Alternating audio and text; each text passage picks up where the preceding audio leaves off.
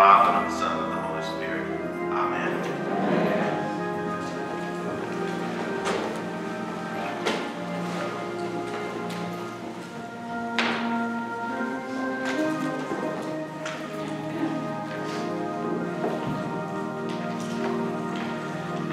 But I say to you that listen, love your enemies, do good to those who hate you, bless those who curse you, pray for those who abuse you.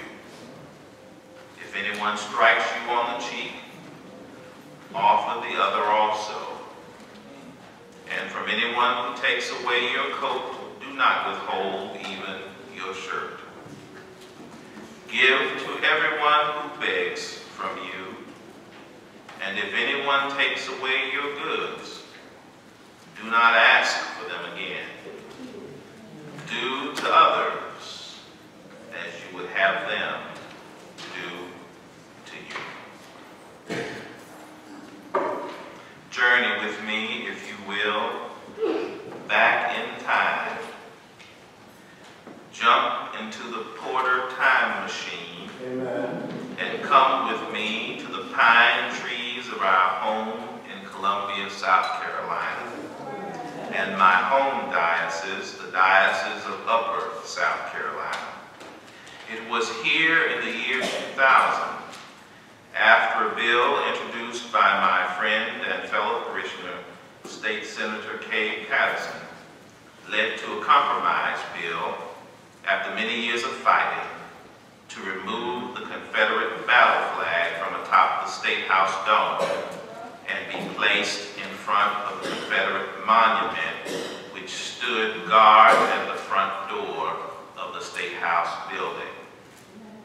As a son of Mississippi, where the Confederate flag was and still is a part of the state flag, and where it has always been flown in circumstances darted with terrorist intimidation tactics like cross burnings and good old boy gatherings, as well as athletic events for that venerable institution, the University of Mississippi, or Ole Miss, and even my high school, whose mascot was the Rebel before it became the Bruin. The flag represented to me, as it waved, the pining of some for my re-enslavement. Every time I saw it, I felt unwelcome. I felt marginalized and forewarned that if I dare get out of my place, there could be dire consequences. Consequently, each time I saw that flag, I felt a sense of uneasiness tinged with a fearfulness born out of the reality of violence historically visited upon black bodies in the form of lynchings, mysterious disappearings, beatings, and water hoses. There were places growing up, even in the 1970s and 80s, that I dare not go, especially alone, for fear of violent consequences based solely on my black skin. Now, fast forward in your fertile imagination with me as we are transported to a hot June day in 2004, when at Trinity Episcopal Cathedral in Columbia, South Carolina, just steps, literally steps from the State House, I was ordained a few hundred feet from that flag as it flew in the arid wind. The processional hymn that day was my favorite. Christ is made the sure foundation, whose first verse stood in stark contrast to what I was feeling about the climate in the state at that time. Christ is made the sure foundation, Christ the head and cornerstone, chosen of the Lord and precious, binding all the church in one, holy Zion's help forever, and her confidence alone. Well, we were not one church bound together in one. We were not one people.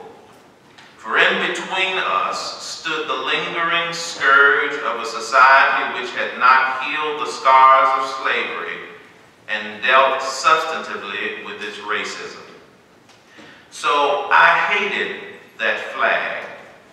I hated that flag and what it represented. And I hated all who flew it, because attendant to it was the pain and terror suffered by my people for over 400 years. They were my enemy, those who sought to destroy me and marginalize me. Now journey with me to July of 2015, a day I shall never forget. Join me on my rounds at a hospital in Indiana on that historic day when the South Carolina Senate had the day before, on a vote of 36-3, decided to remove the Confederate flag from the State House grounds. On that day, I admitted a very gaunt and pale Caucasian male, 49 years old, who had been dwindling in health over the past 2 months, suffering extreme weakness, gastrointestinal problems, and weight loss. He could barely turn himself in bed. We would later discover that he had AIDS. I walked into his room that day and interviewed and examined him, devising a plan at each step to attempt to diagnose and address his afflictions. As I leaned him forward to examine his back, there tattooed was the Confederate flag, and underneath it, the swastika. Below these symbols of hate were plastered the words, Southern Brotherhood. Now I am at the intersection of dealing with my own emotions and doing my job.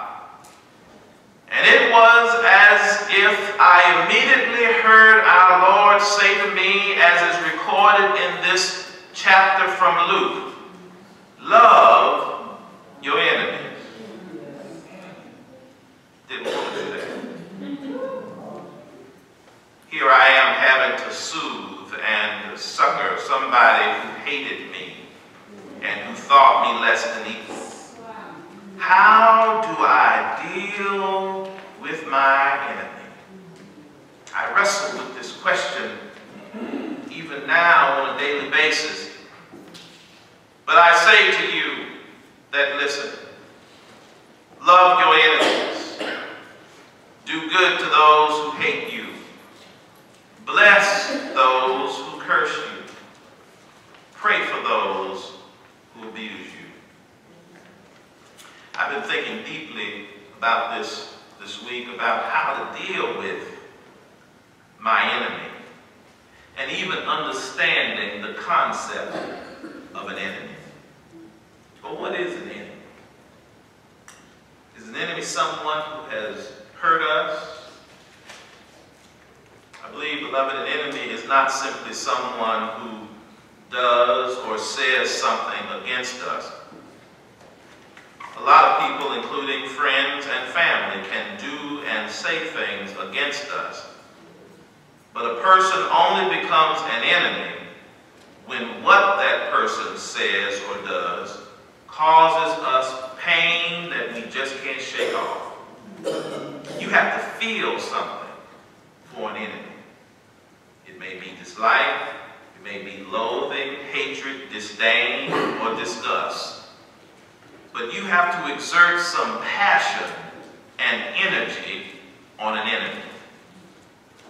We've all heard the saying, sticks and stones may break my bones, but words will never hurt me.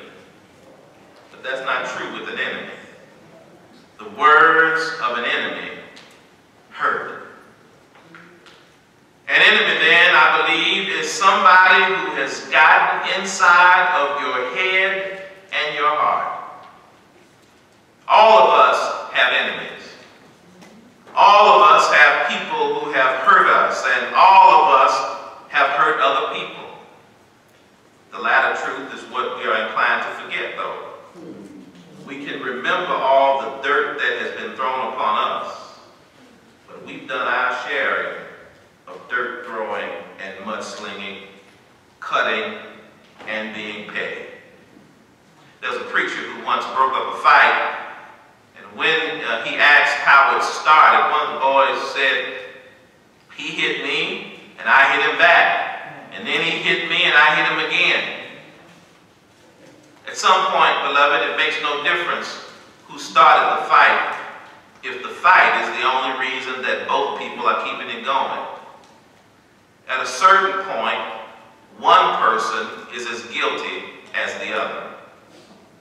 You are not obligated, beloved, to keep a fight going simply because somebody started it 5, 10, 20, or even 100 years ago. Often, when we start trying to determine who started the fight, so much misunderstanding and miscommunication has taken place that we can't figure out the point at which the hard feelings started building up between people. One person tracks the problem to one incident or place or person or time, while the other person focuses on a different incident. Often, the war was taking place in the head and in the heart long before it broke out in the open. We all have enemies. We all have enemies for several reasons, I believe. First of all, I think we all have enemies because we make some. Sometimes we may not intend to hurt people, but we do. But other times we know just what we're doing, don't we? Then again, sometimes we have enemies because others set themselves up as our enemies. Here's what I mean. In some cases, people will dislike us if we represent in their eyes what they are not.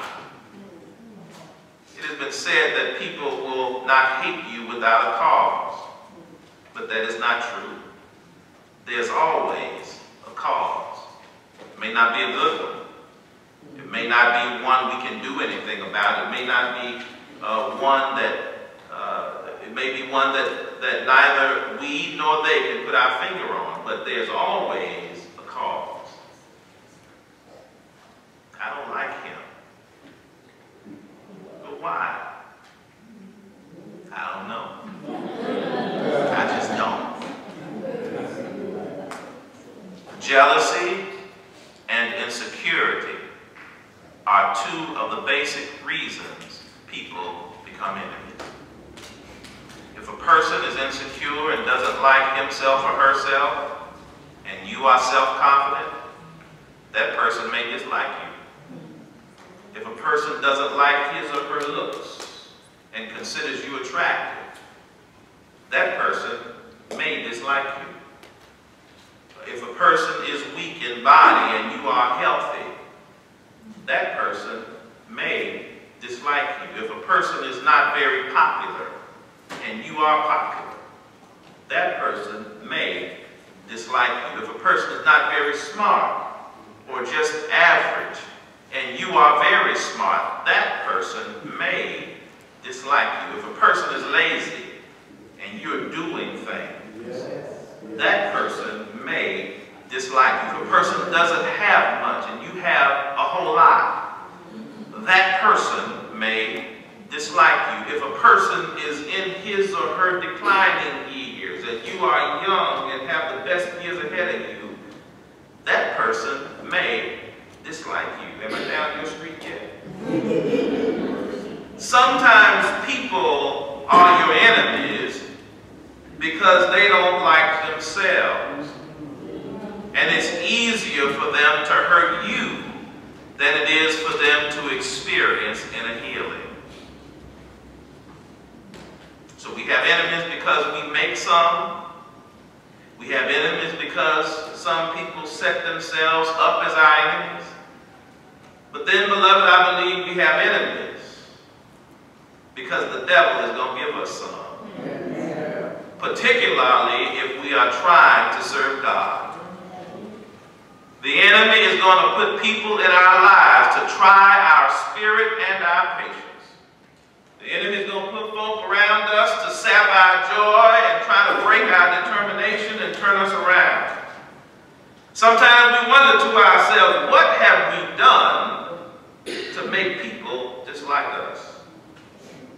Well, if you have a vision, if we're trying to do the right thing, if we're trying our best to live a Christian life and treat others like we want to be treated, that's enough for the devil to dislike us and raise up foes to try to defeat us.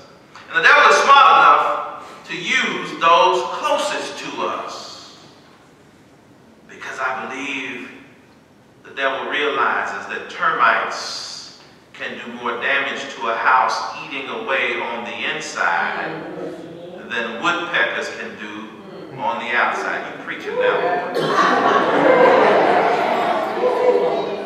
The only way to avoid making the devil your enemy is to want nothing worthwhile, do nothing worthwhile, become nothing worthwhile, stand for nothing worthwhile, talk about nothing worthwhile, think about nothing worthwhile, live for nothing worthwhile, and ultimately die for nothing worthwhile.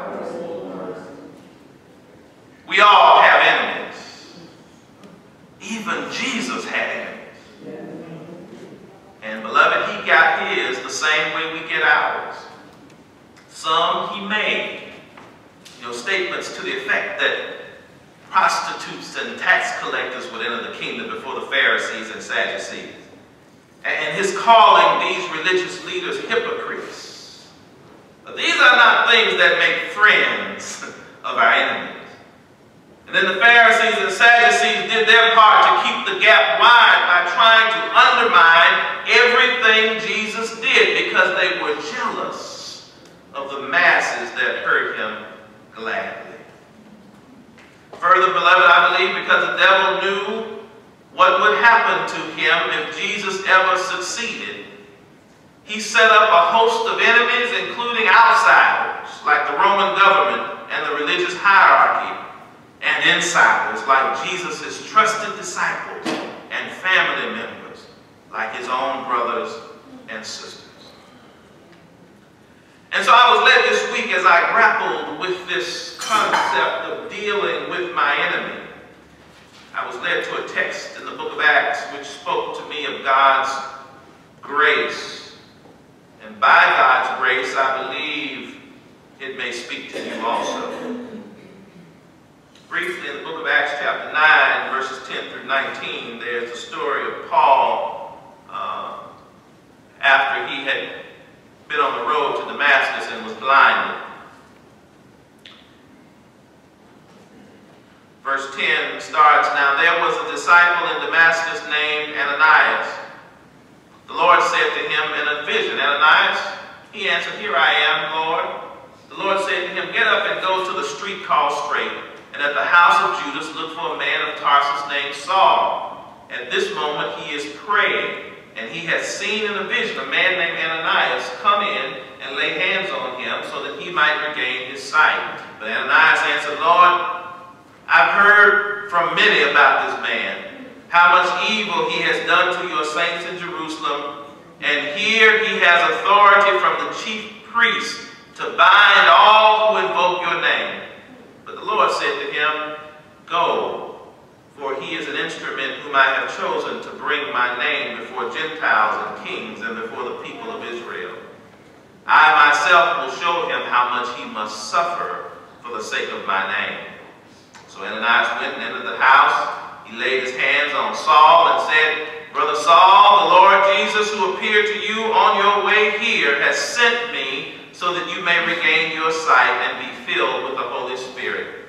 And immediately something like scales fell from his eyes, and his sight was restored." In this text, Ananias, who was a devoted follower of Jesus, very devoted, was being asked to do one of the hardest things that he would ever be asked to do. Ananias was instructed to face an enemy, and not only face an enemy, but to heal him. An overbearing and overzealous Saul had disrupted the church in Jerusalem and was on his way to Damascus to do the same thing. And on the Damascus road that led to the city, Saul experienced the risen Christ, who asked him, "Saul, Saul, why do you persecute me?" He asked, "Who are you, Lord?" The reply came, "I am Jesus, whom you are persecuting. But get up and enter the city, and you will be told what to do." After the heavenly visitation, Saul was blinded. He was struck blind, and for 3 days and 3 nights, he was without sight, and he ate and drank nothing. Now let me pull over here for just a minute to state the obvious, what some of us are probably thinking. When bad things happen to our enemy, we typically react by saying, good for him. God don't like ugly. While we may not wish for the misfortune of people who have hurt us, when something bad happens to them, we can't help but feel that they are getting what they deserve. Oh, can't you hear Ananias in your imagination talking to God? Heal him? Do you know who Saul is? Have you forgotten what he did to the church in Jerusalem? Isn't he here in Damascus to do this? Heal him? We've been praising you because he is blind. We thought that the blindness was a blessing from you to protect us. But hear God's word to Ananias. "Go, for he is an instrument whom I have chosen to bring my name before Gentiles and kings and before the people of Israel. I myself will show him how much he must suffer for the sake of my name." How do you heal somebody that wants to harm you? Beloved, before Ananias could face Saul, God had to prepare Ananias' heart and frame of mind. And I submit to all of us today that before we can face our enemies with the right spirit, we have to ask God to first prepare us.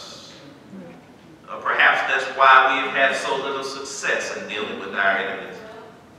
We are so busy praying over them and about them and asking the Lord to fix them that we fail to ask God to fix us. You cannot face an enemy who has hurt you deeply under your own power. You already know that. There is too much hurt that hasn't been healed, too much misunderstanding and confusion that hasn't been cleared up, too much resentment that wants to be satisfied and avenged. When we've been hurt, it's natural to want to inflict pain on the person responsible. That's why we have to ask Jesus to prepare us to face our enemies. We have to come clean. And we have to confess, "Lord, I know what your word says, but I cannot face this person in my own strength. I cannot forgive this person by my own power. I need you to do something within me. I need a new heart. I need a new attitude. I need some new thoughts. I need you to direct my words. I need you to correct my motives. I need you to help me select the right time. Even if the field has been prepared for the seed, I need you to make me physically fit and ready to work in that field. Lord, I need you to work on me."